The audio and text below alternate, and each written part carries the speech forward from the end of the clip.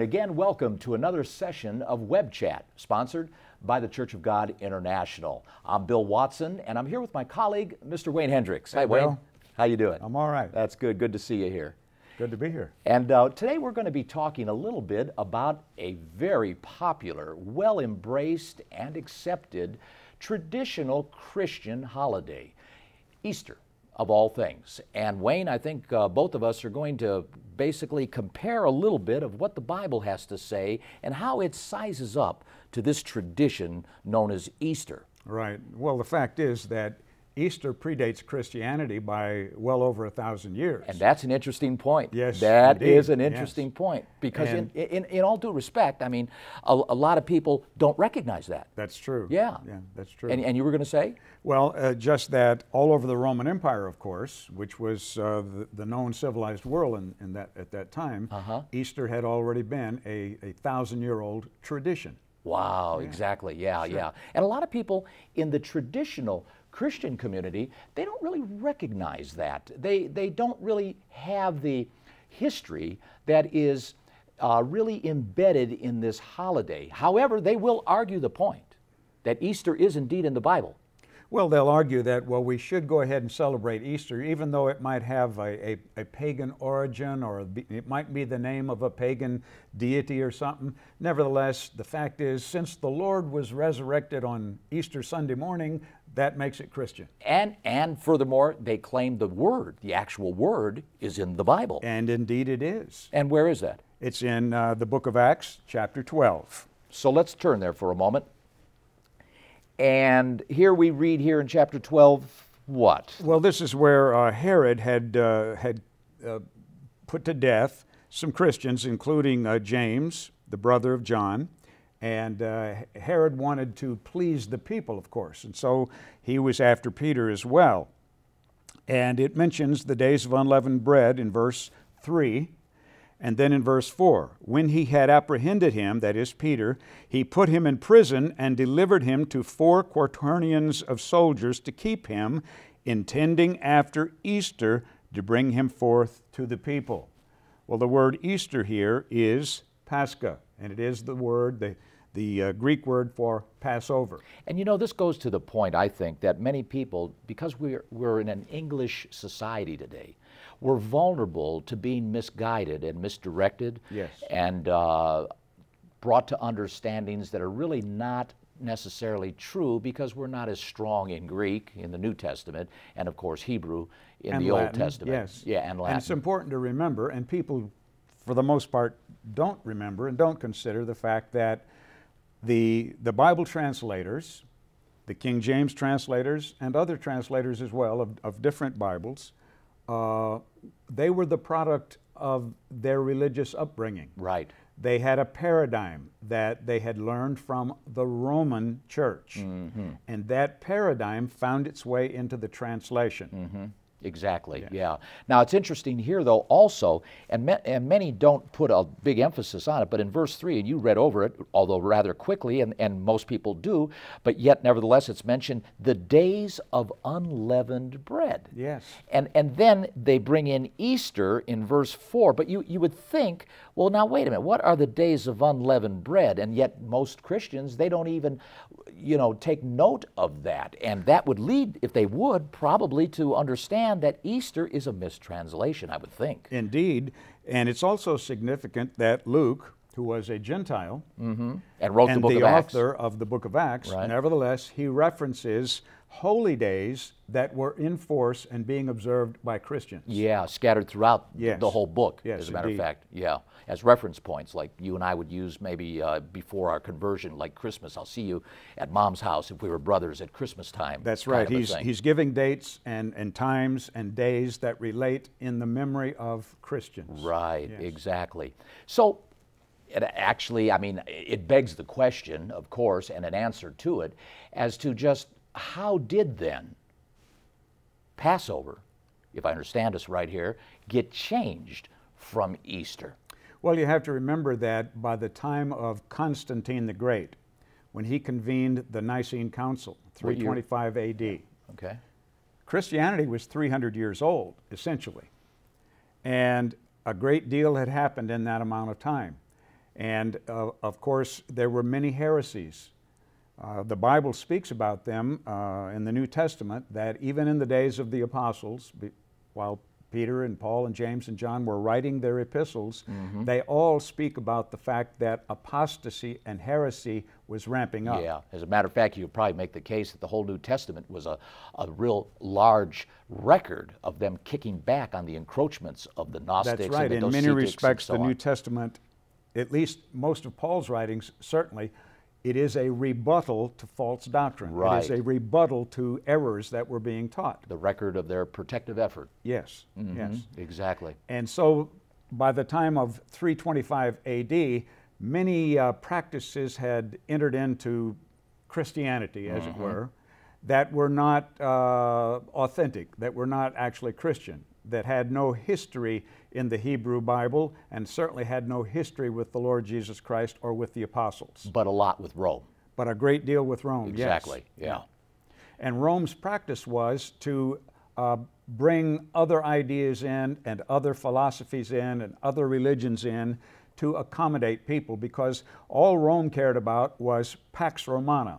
If people would behave and pay their taxes and submit to Rome, that was their main concern. Right. And you can keep your religion if you'll behave. Yeah, Yes. yeah, exactly. And part of it, though, also was the religion was to control the populace. Absolutely. A lot of their doctrines Yes. were geared toward developing the psychosis, if you will, in the people of being fear-driven so that they would behave and that they wouldn't get too unruly. I remember reading books about guys like Cato and different philosophers of Rome, where they would go into the bathhouses and laugh about how they were duping the people, so to speak, you know, and, Sure, and yeah. fooling them into controlling the masses. And controlling the masses is the key to why the Nicene Council was convened, of course. Constantine the Great, the only emperor called the Great Emperor, as it were, was able to bring the East and the West together by means of a universal or common or Catholic religious system. And that's what the word Catholic means. Literally Universal. means that, yes. Yeah, it means universal. A common or universal belief system. Right. And he was very smart in that respect, and he understood that if you can control men's minds and hearts through religion, that's real power. Yeah. That's power that transcends military power. Right.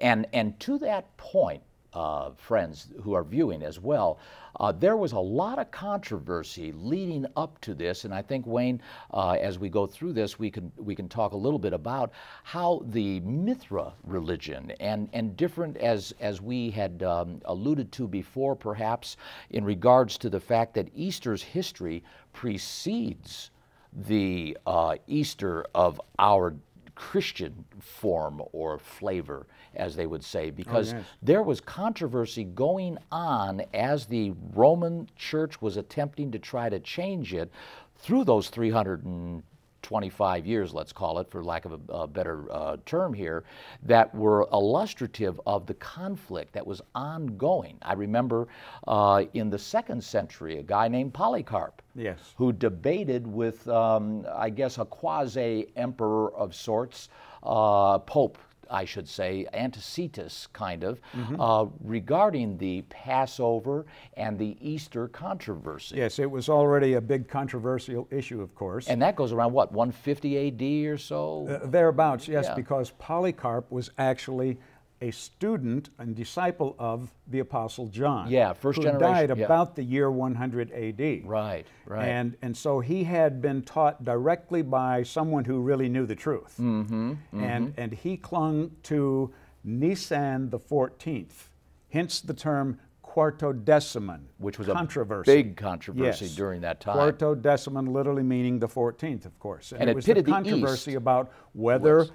Passover would be kept on Nisan the 14th, as John had taught Polycarp and his other followers, or would it be kept the way the Romans had started to keep it for a long time already, based upon the first sun day, sun being very significant, the first sun day following the vernal equinox or the spring equinox, Which has which no is reference. exactly the way Easter is determined even today. And has no reference to the Bible. Has none whatsoever. It Exactly. has reference entirely to keeping Easter or Easter or Ishtar or Oster.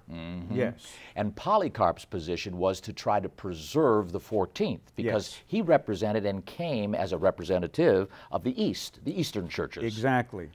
And also, not just because of the tradition that existed in the Eastern, he actually had scripture to back him up, of course, because Passover had always been on Nisan 14.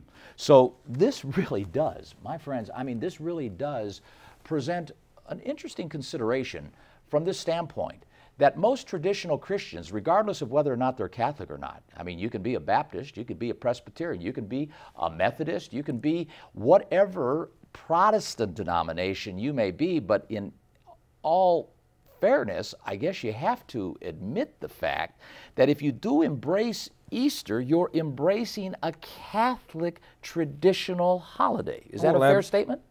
Certainly it is. An honest, unbiased study of the traditions and teachings of Christianity at large, as it exists for the most part in most denominations, one would have to conclude and admit, as does the Catholic Church claim, that the doctrines and traditions of Protestantism are a direct result of Catholic teaching. And influence. And indeed they are. Yeah, yeah. You cannot deny that, and there's a great deal of scholarship and academia to support that and back that up. Which again goes back to this proof of how influential the Catholic Church has been upon Christianity. I mean, where did Sunday come from? You know, you could talk about even Christmas. I don't want to digress too much, but a lot of this has its roots back in the influences of and encroachments of the universal church. Yes, well, you have to remember that the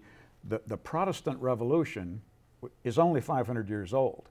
And so you had 1,500 years, essentially, prior to that, of entirely Roman tradition and teaching. Right, right. And if you didn't abide by what Papa said, yes, oh boy, you were in trouble. Yes. Yeah. And there was a natural movement on the part of the bishops in Rome and the clergy people in Rome to take control, because Rome was the capital of the world. And by the time of Constantine, when he had his alleged conversion, which, you know, a study of Constantine would certainly at the very least question whether that was a genuine Christian conversion. But he was a good politician. In light of the fact that he murdered some of his own family afterwards and did some things that we really can't even talk about on this program. Yeah, yeah, yeah.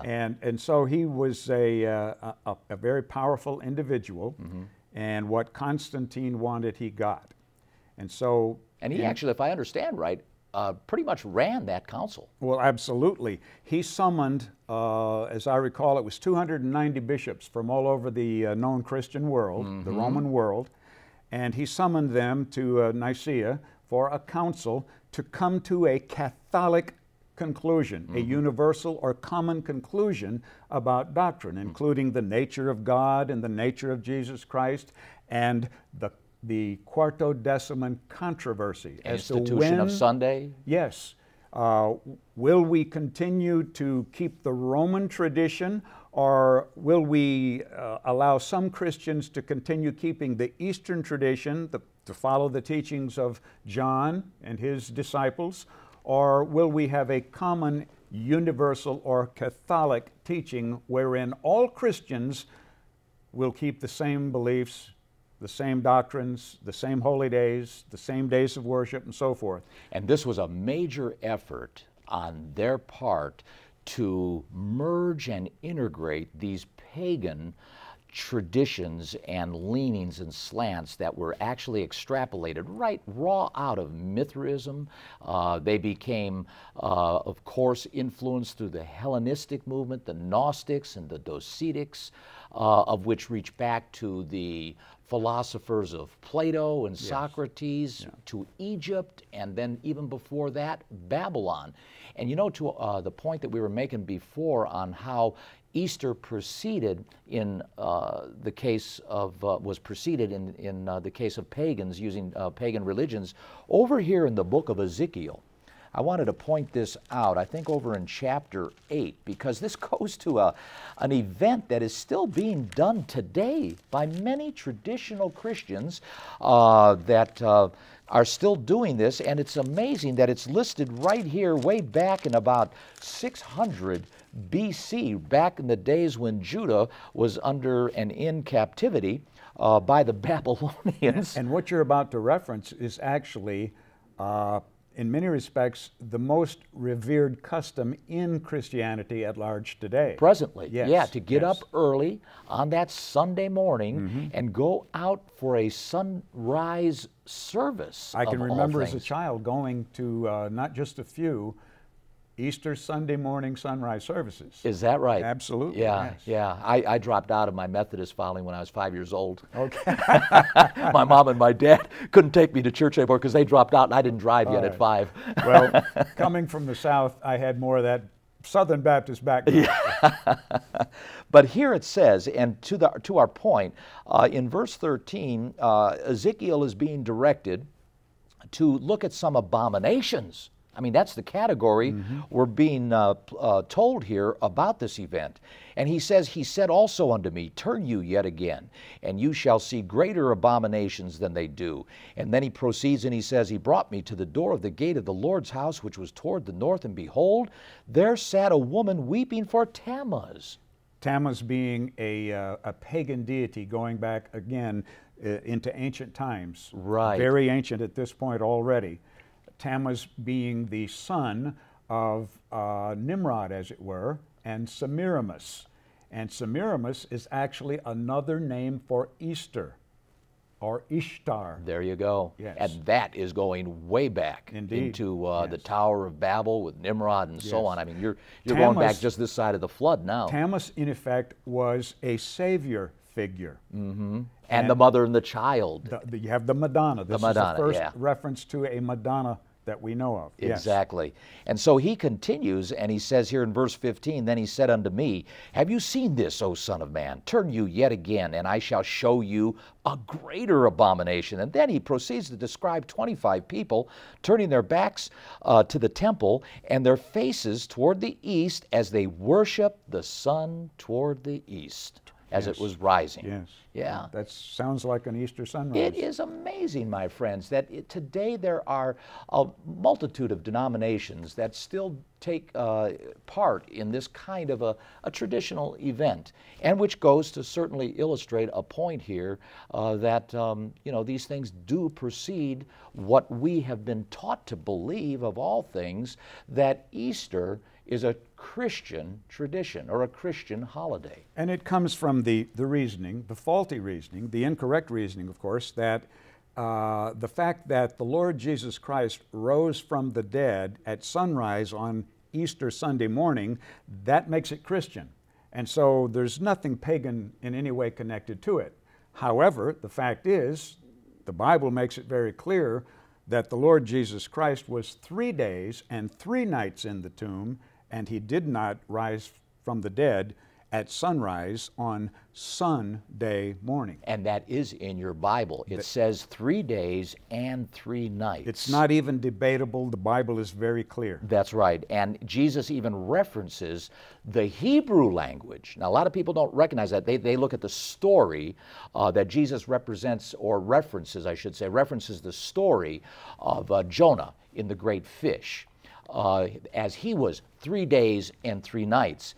And the Hebrew language is definitely clear. That was 3 days and 3 nights. Exactly. As a matter of fact, the Lord used as a proof text that very scripture that he was indeed Messiah. The only sign that he would give from scripture that he was indeed Messiah was just as Jonah was 3 days and 3 nights in the belly of the fish, so the Son of Man would be 3 days and 3 nights in the earth. Exactly, and that is a very important recognition. It is indeed. In regards to It his is messiahship. And there's another aspect of this that is not usually considered, especially after the time of Constantine and the Nicene Council.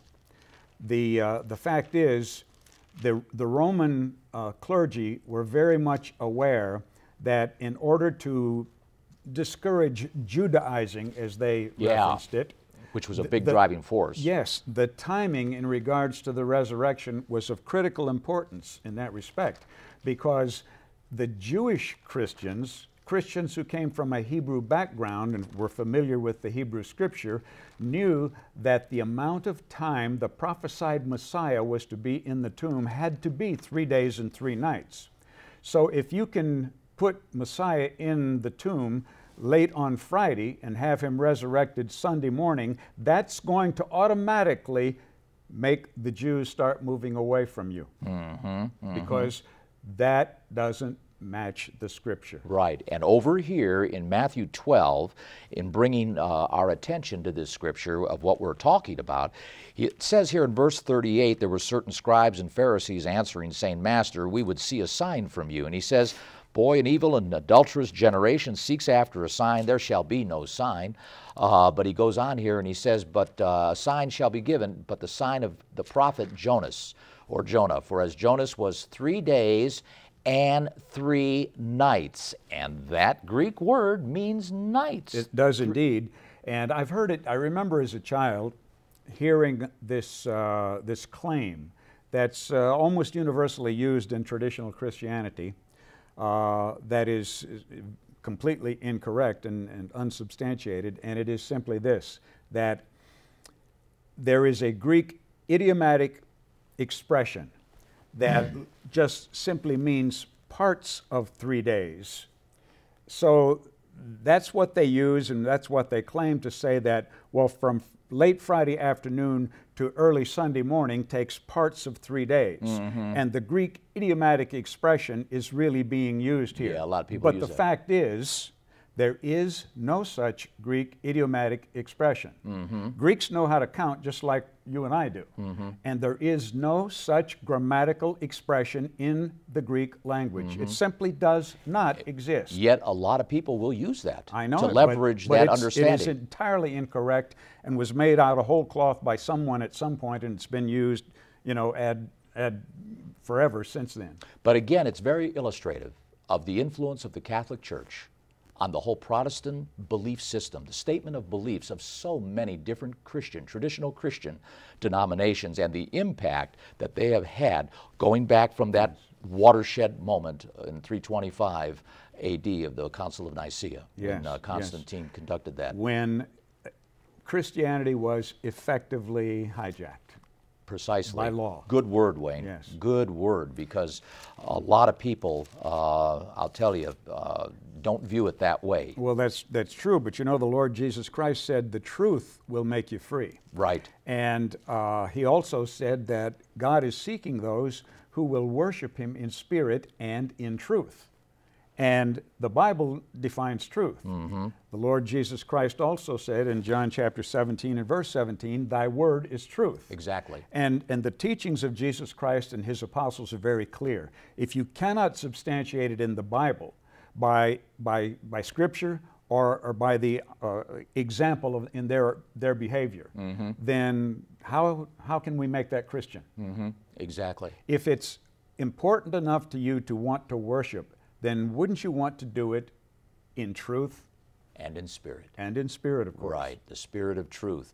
And you know, it is very serious on God's behalf on how he views our desire to aspire and investigate and explore for truth, because he says, remember when Paul in 2 Thessalonians talked about the spirit of iniquity, or the movement of iniquity. That was already at work. Yes. And that a lot of that was underscored by the fact that people lost their love for the truth. Right. And it was God who sent them strong delusion as a result. And compromise was rampant. Very much so. And people who had been steeped in their cherished traditions, mom and dad's religion that they were raised in, going back for hundreds or even thousands of years, they did not lightly give those things up.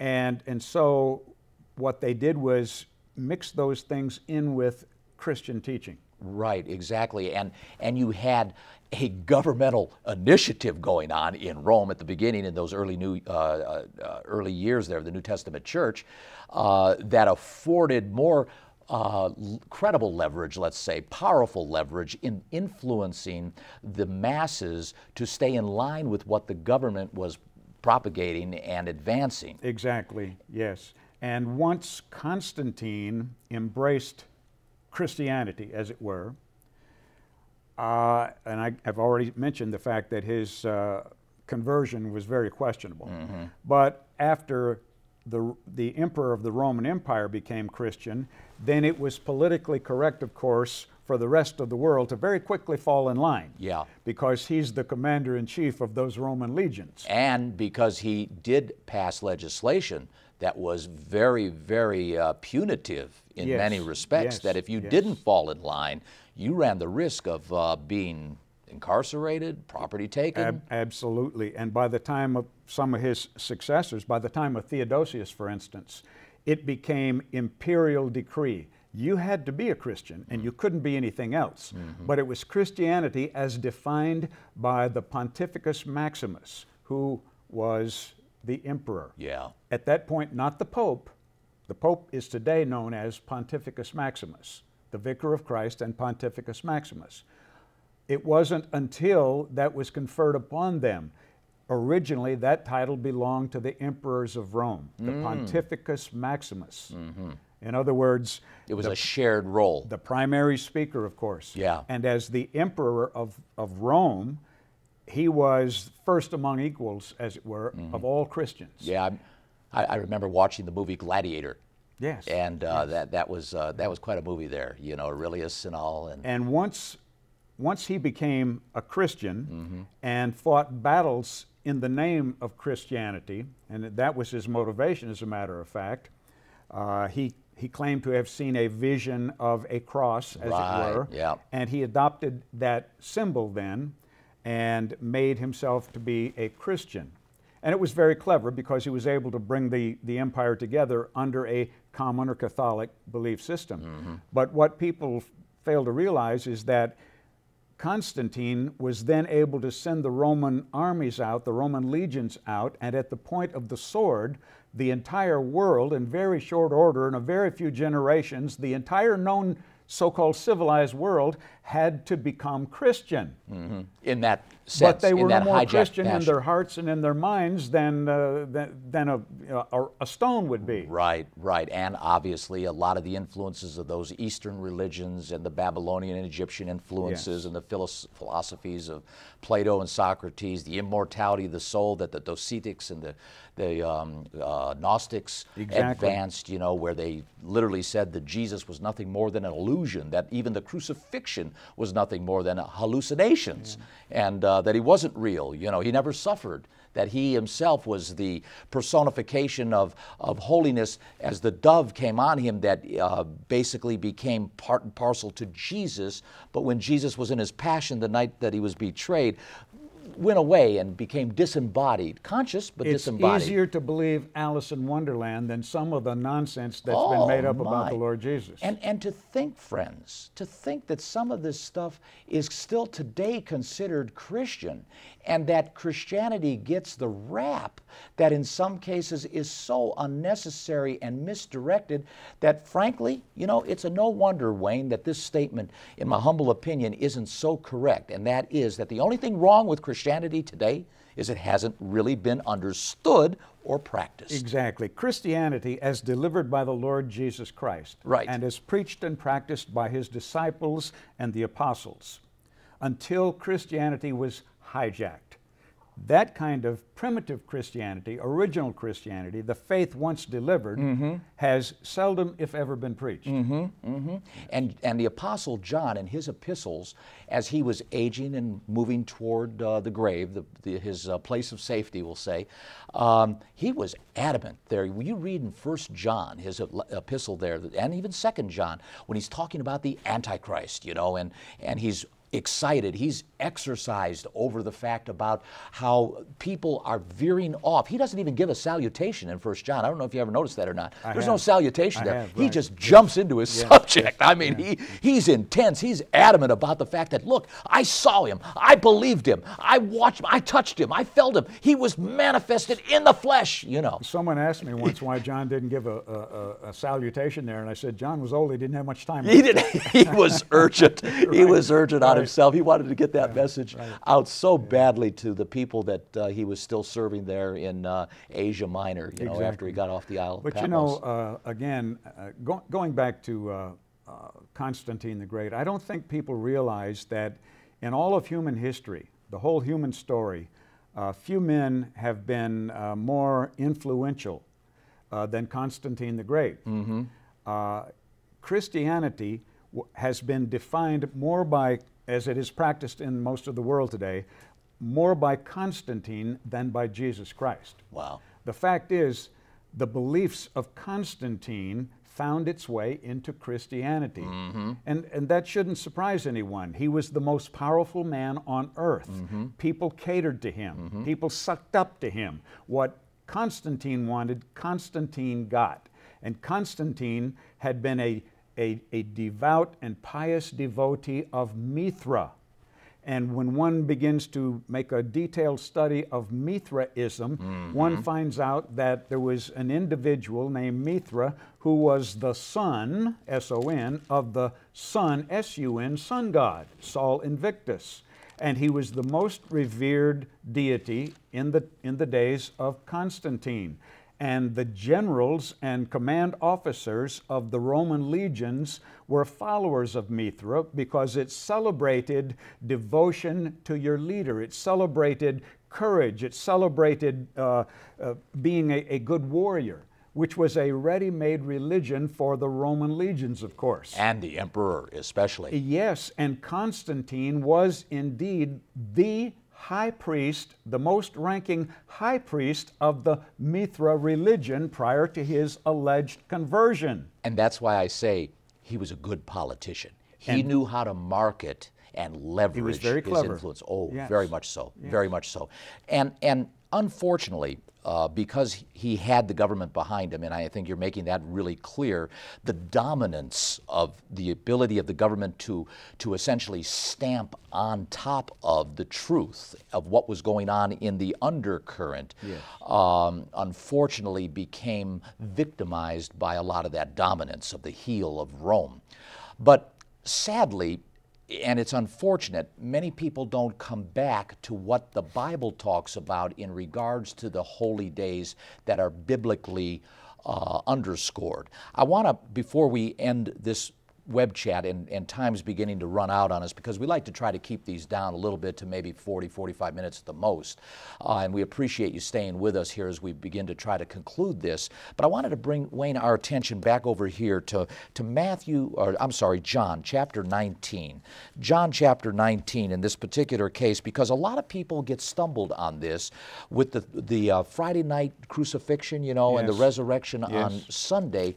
But as I think it does us well to explain to our viewers that because the Christians in this early Genesis embryonic time of the church were still keeping the holy days that are described in Leviticus 23. And if you want to take a look at those holy days, they're over there in 23, and they're all listed there in line, including the weekly Sabbath, by the way. But one of those holy days is right here, and oftentimes misunderstood as being the weekly Sabbath, when in fact it's not the weekly Sabbath. It is not the weekly Sabbath. I think everyone knows, even in traditional Christianity, it is common knowledge that the crucifixion happened at Passover time. Right. Exactly, on the 14th. That's what the Last Supper was all about. And that's a continuum with the Old Testament. It goes back, reaches back, connects up, and brings forward this new notion, this whole new tapestry, this whole new meaning of Christ fulfilling the sacrificial law as he becomes now the Lamb for our sins. And of course, upon a repentance and baptism, we can access eternal life. Yes, the Apostle Peter refers to him as the Lamb of God. Yes. Yes. Exactly. And the blood of His sacrifice now on our hearts allows us to have the death angel, not the law. The law doesn't pass over us. We are obligated. God has expectations on us for sure, without a doubt. But we are allowed to be passed over by the death penalty. That's what we're allowed to be passed over by. Exactly. The Lord Jesus Christ never observed Easter. Mm-hmm. For that matter, He never observed a Sunday worship service. Exactly. He never observed a Christmas, And you'd say, well, all of that came later, of course, after the Lord's ascension into heaven. But the fact is, and history records, that the apostles and the church, all the way up until the 300s AD, kept the holy days and worshiped on the seventh day of the week. Not the first. Sunday being a day in which the sun worshipers of Mithraism favored. Right, exactly. And in John 19, just as we conclude here, I want to challenge all of you to take take some time, that is, to study this word high day in verse 21.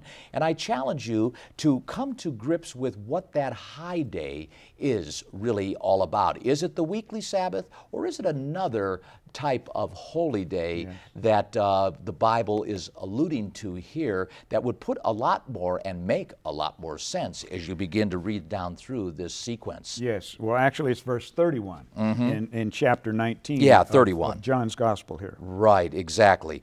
So with that, let's go ahead. We're going to wrap this web chat up, and hopefully, if nothing else, this information will compel some of you to go ahead and do some studying on your own to find out some of the information that we've shared here with you and confirm between your own ears on your own studies, because really that's where real change comes to heart. So until next time, Bill Watson, Wayne Hendrix. So long. Saying goodbye to you, and we'll see you right back here again at another web chat session.